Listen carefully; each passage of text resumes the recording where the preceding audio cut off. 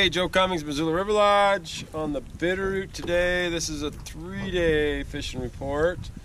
2 days ago, fished the Clark Fork.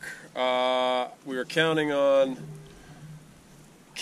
clouds. We didn't get them. That is not a fun river to be on in April when there's no clouds. We caught fish. I would say it was a D conditions, but probably B- fishing. We caught fish on dries, but everything was in the shade. They wouldn't eat it in the open water. They wouldn't eat it in the sun. Yesterday, so it was fine. Caught some nice fish. Yesterday, did the middle Bitterroot. It was good. It was super busy.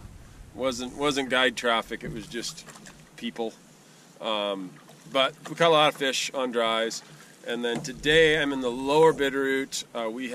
It looks like we're going to have water coming through. It looks like the bump's going to start in Darby. We're almost at 1,000 in Darby. So the next 3-4 days could be, going to have to make some good calls. I might be doing a report from the Missouri tomorrow with Fred and Mike.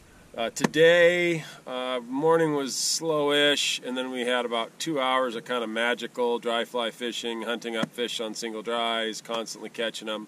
Drakes came, clouds came, and then this sun thing, that burning thing in the sky that I hate more than anything, came out, and the last hour's been slow, but we're about to drop into squid water.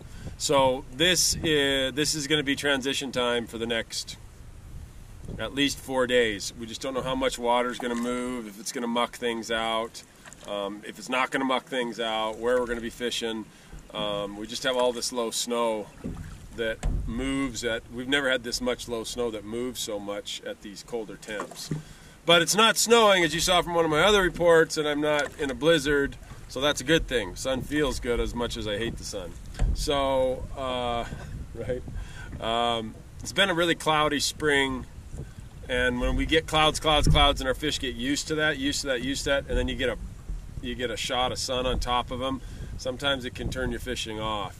But we caught fish today. We caught some night fish today, single dry fly fishing. I don't think Mike threw a dropper. Fred got one right at the bridge on a worm, I think. But we've basically been dry fly fishing the whole day. It's been good. It's had its moments. That's some great moments today.